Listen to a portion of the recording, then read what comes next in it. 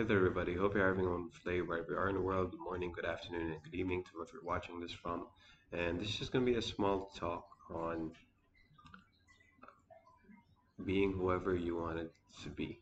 So, yeah, as you know, as kids, we used to be told by our parents, you can be literally whatever you want to be. It's crazy to think about that, when you're growing up because the more you grow up and the more your circumstances change and suddenly the more your dreams change, the more your aspirations change, who you want to be changes throughout the course of your growth as a human and as people in general. So it's crazy to think about that line when you're actually, when you've decided to pursue something and it doesn't work out, but you still pursue it anyway. you know for example, I mean, let's take the arts. You you can you can be painting pictures, painting portraits of beautiful landscapes and all that, uh, but you can still be working a part-time job to pay the bills, to get you money for food and all that. And you know you're doing things on the side. It's like you're living a double life. It's like morning, whenever time your shift starts till when it ends. For 9 hours, that's you're an employee at a company for a job that to pay the bills. And then when you get home, you're an artist who creates masterfully crafted pieces of art, paintings or sculptures, whatever. And I feel like that in and of itself, that that willingness or that initiative or that urge to do that, despite having despite having a very tiresome day at work, or very stressful day at work in general. Not even at work, it could be on your day off or whatever. But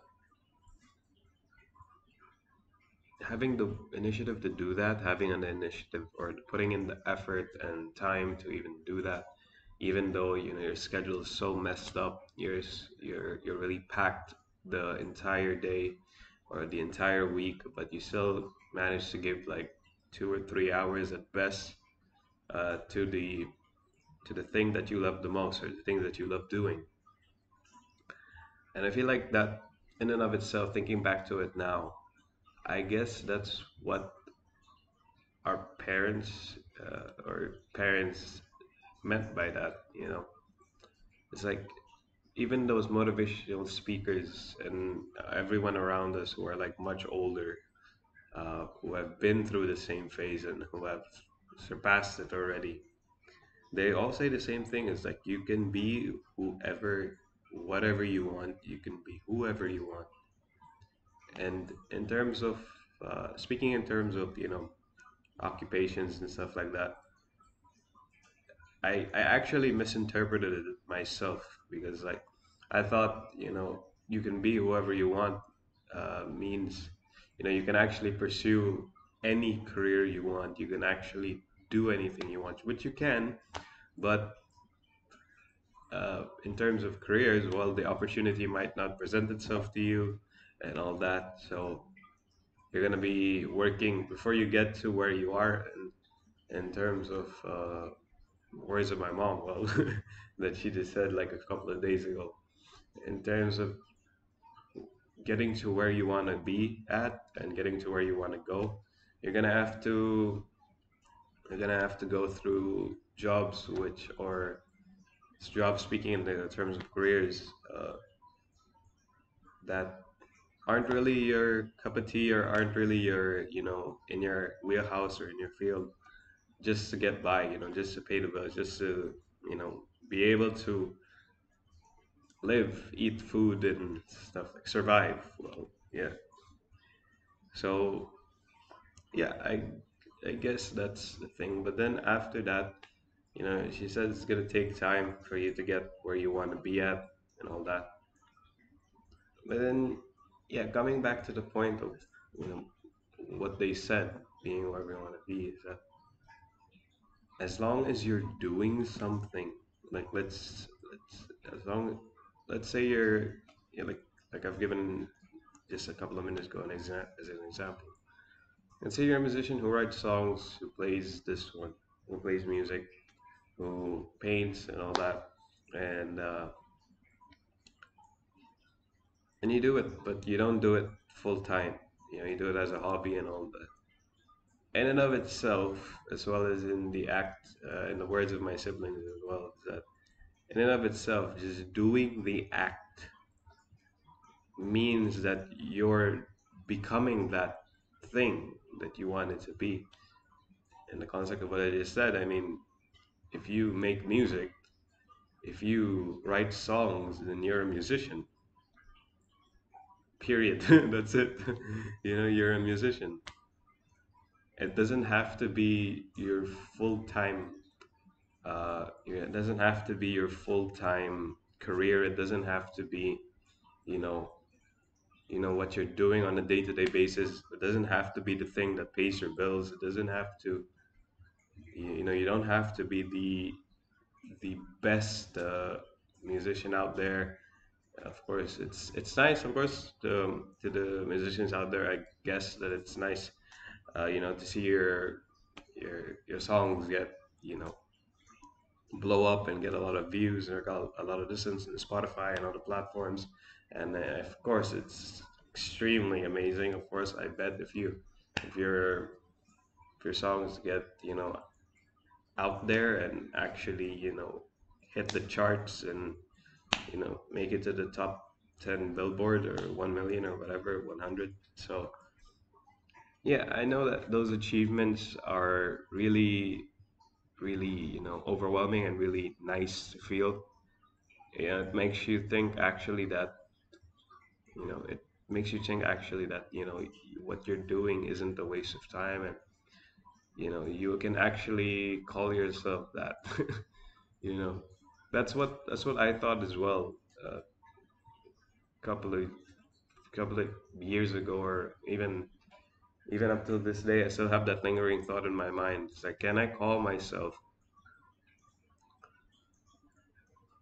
truly call myself the thing that I'm doing, or the thing that I'm you know passionate about? Like, can I call myself a writer? Can I call myself an author? Can I call myself a poet when my work has not even nearly got off the ground, when my work does not nearly reach as many people, when my work is you know not known as or the books are not known as uh, New York Times best-selling author? Can I really call myself that? And uh, and of course, as it goes back, the act of doing it means that you are already that thing. Now, yes, it would be nice to be doing it full time, but I realize that can also be a good thing if you're, living a double life, and it's it's split 50-50, work, responsibilities, and then your craft later on the day, because it could be a form of therapy for you, and it could be like a form of, you know, peace. It can bring you peace among a stressful day. Just doing what you love, pouring your heart and mind, soul into it, creating masterfully pieces of craft that were born or given birth or brought light to by your own, troubled and destructive emotions. So in a way, if you're doing that, you're basically making something out of nothing, or making something out of something that was destructive. You're being productive with your emotions, you're being productive with your thoughts, and it's nice. And along the way, I mean, quoting the great Kobe Bryant, I mean, the late great Kobe Bryant, sorry. uh, is that in an interview he was talking with, I think